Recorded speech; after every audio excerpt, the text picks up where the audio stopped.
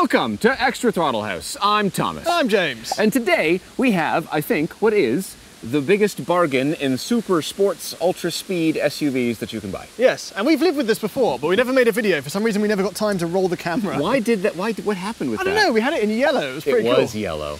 But now we have it in eager grey. And yeah, I've looked up some of the things, because Thomas has lived with this, which means we probably know next to nothing. I know pretty much. I know a few things. Here, I'm just gonna say them all. Ready? This has got a 5-liter supercharged V8. It is 550 horsepower. It's... There we go.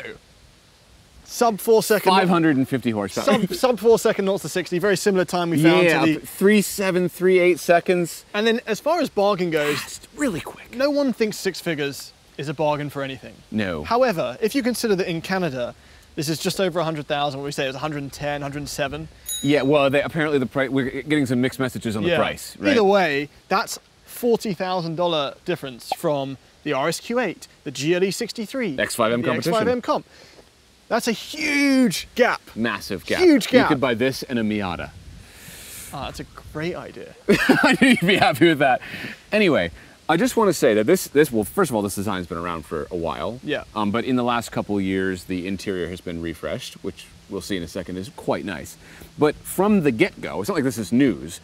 I think this is a brilliant looking SUV. Yeah. No, don't poke it. Okay. Don't poke it. I won't. No, it's British quality. Yeah. It looks fantastic. I like the placement of the vents. I like the size of the grille. I like the design of the headlights. I agree. And I think it harkens back to a time where you knew it was a performance thing because it had a vent.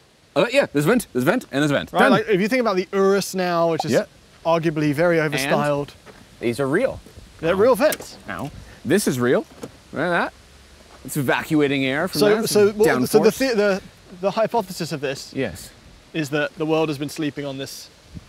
I think the world is sleeping on this, absolutely. Also, it is one of the last pure sounding V8s that you can buy on the market, period. There are no turbochargers snuffing out the noise of gurgles and bangs and screams and shouts and pops, and it does all of the snarls that you want, save a few pops and bangs, unfortunately.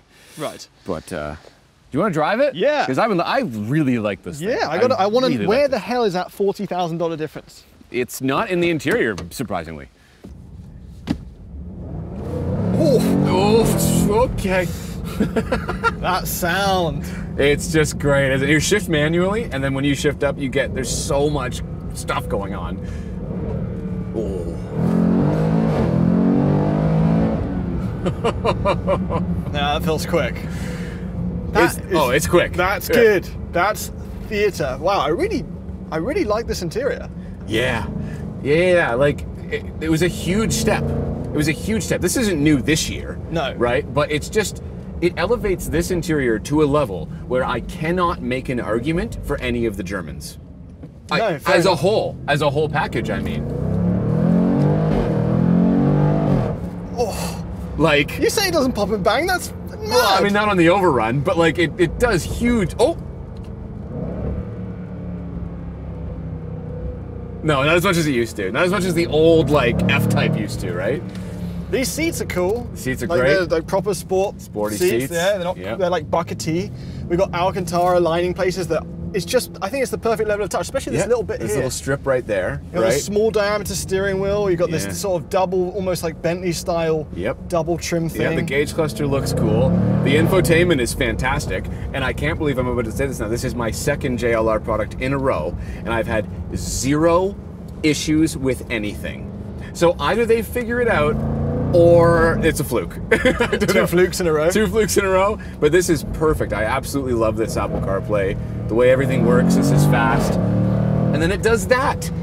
You know what's so funny? Because we got in the Maserati Levante. Yes, which is great. Drives really well. It drives great, but the interior is a huge letdown, and it's the same price, if not more than the Germans. Yes. This is so much cheaper. It feels... I don't understand. I'm so confused.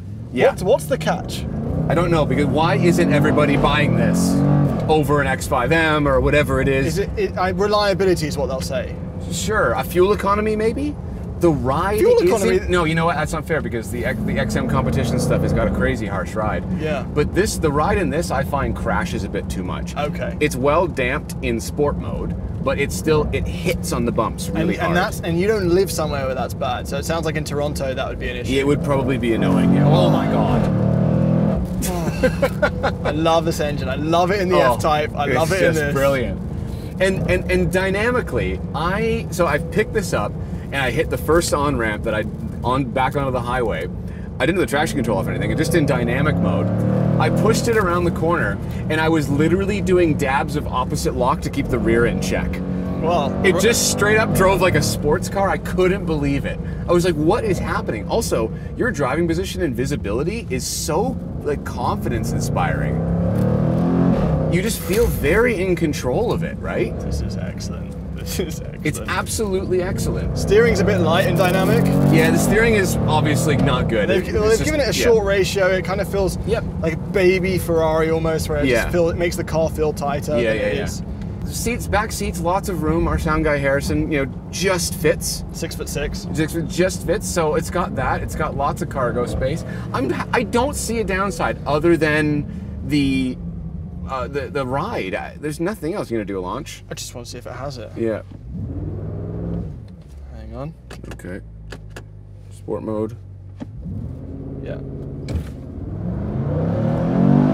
That's not any crazier than just accelerating. No, to be it's honest. not. No, it doesn't like cut in a clutch or anything like that, right? Like, guys, it's a Jag. We wanted to make it last. Maybe. The Germans, I don't know how they do their launch controls, but it makes the cars last. We'll get involved. How's the sound system? It's good. I've enjoyed it. It's not like brilliant or anything, but like it's great. Yeah, there's nothing wrong with it. I like all of these buttons. All of this is easy, even though these look like they're a panel. They're like they click when you click them. Right. And this is all the seat information, but you don't need that. You just click on one of these and spin it, and your cooled seats, your heated seats. Right. Super easy. Pull for fan. Right. Done. Yeah. Same as the F-Type. I figured everything out in this in like 2 seconds. Right? It was so straightforward. And the wireless CarPlay, if it's the same as the Defender in the range, does it come on immediately? Immediately? It took me under 30 seconds to set it up from getting in the car not knowing how to do it. I refuse to believe that there isn't a catch. That's what I mean. Yeah. What's the 40 grand difference? And I imagine everyone's commenting, it's JLR.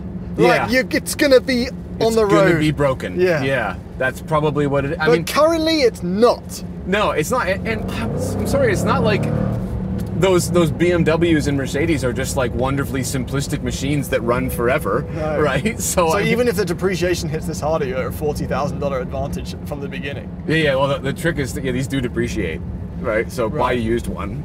Okay, so to throw another car into the ring. Yeah. The Alfa Romeo Stelvio Quadrifoglio. This has a better engine. Okay. It's not as sharp dynamically. Right. I don't think because they're about the same price. They're about the same price. This is a better interior than that. Yeah. Right? That one's cool because it's an Alfa, right? So it's got that going for it. But it even has a decent turning radius for how big it is. Like, look at that. Yeah. Swoop, no problem. Good. And it hasn't got rear wheel steer or anything. No.